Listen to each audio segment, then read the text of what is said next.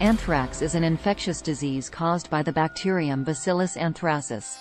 The bacterium was first discovered and identified by German physician and scientist Robert Koch in 1876.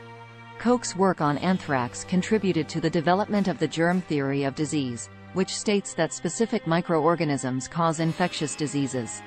His experiments with anthrax helped establish a set of postulates, known as Koch's postulates, that are still used today to determine whether a particular microorganism causes a specific disease. Anthrax is an infectious disease caused by the bacterium Bacillus anthracis. Humans can become infected with anthrax through several different routes, which can result in different forms of the disease. The main routes of infection are cutaneous anthrax. This is the most common form of anthrax infection, accounting for around 95% of cases.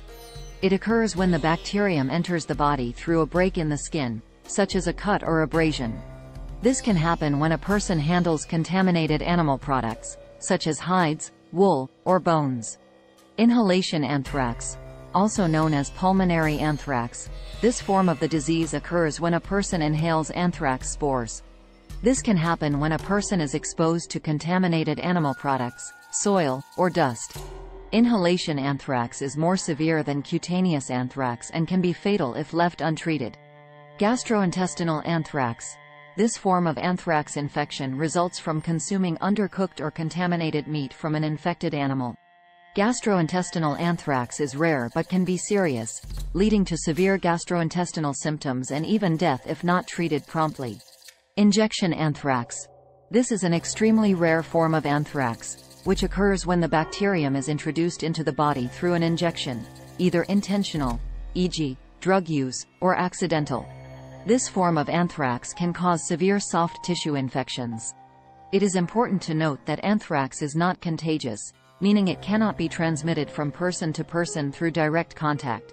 Infections typically occur through contact with infected animals or their products, or in some cases, through exposure to intentionally released spores, as seen in bioterrorism attacks.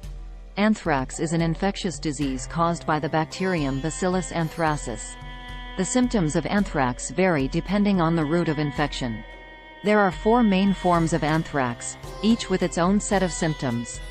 Cutaneous anthrax. A small, painless, itchy bump that appears within a day or 2 of infection. The bump develops into a painless, fluid-filled blister with a black center, a scar, surrounded by swelling. Swollen lymph nodes near the infected area. Inhalation anthrax.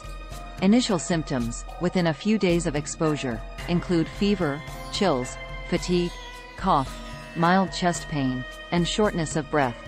After a brief period of improvement, severe symptoms may follow, such as high fever, difficulty breathing, rapid heartbeat, severe chest pain, heavy sweating, and confusion or altered mental state. Gastrointestinal anthrax. Abdominal pain and tenderness. Nausea and vomiting. Loss of appetite. Diarrhea, which may contain blood. Fever and chills. Swollen neck, in some cases. Injection anthrax. Localized pain, redness, and swelling at the injection site. The infection may progress to a large, painful, fluid-filled sore with a black center. Fever and chills. Swollen lymph nodes near the infection site. Anthrax can be a severe and potentially life-threatening illness, especially in the case of inhalation anthrax. Early diagnosis and prompt treatment with antibiotics are crucial for a successful recovery. If you suspect anthrax exposure or infection, seek immediate medical attention. Anthrax is an infectious disease caused by the bacterium Bacillus anthracis. Treatment for anthrax depends on the form of the disease and the severity of the symptoms. Early diagnosis and prompt treatment are crucial for a successful recovery. The primary treatment options for anthrax include antibiotics. Antibiotics are the first line of defense in treating anthrax. They are used to kill the bacteria and prevent the disease from progressing.